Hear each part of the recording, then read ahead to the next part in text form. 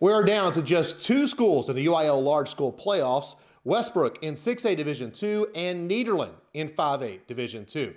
Today we take a closer look at the Bulldogs matchup with Longview Pine Tree. With 7 straight wins under their belt, including a 37-0 thrashing of Houston Sterling to open the playoffs, Nederland is in position to do something they have not done since 2012, advance to the regional round.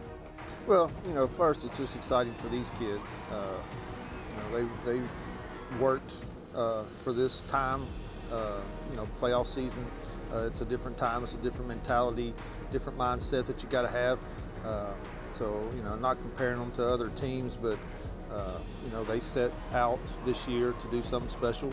And there's, especially these seniors leading us in their senior year, and hopefully they continue that this week.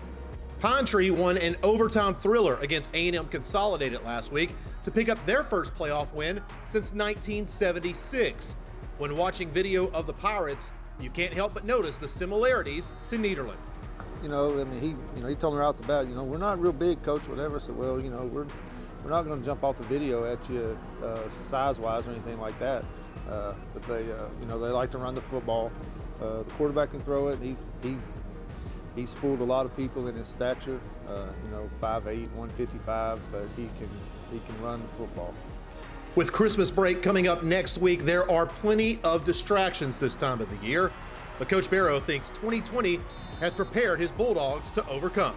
I don't wish this year on anybody, but what it has done is prepared you for the unknown, prepared you for things that are just not the same. We hadn't had a consistent week back-to-back yet.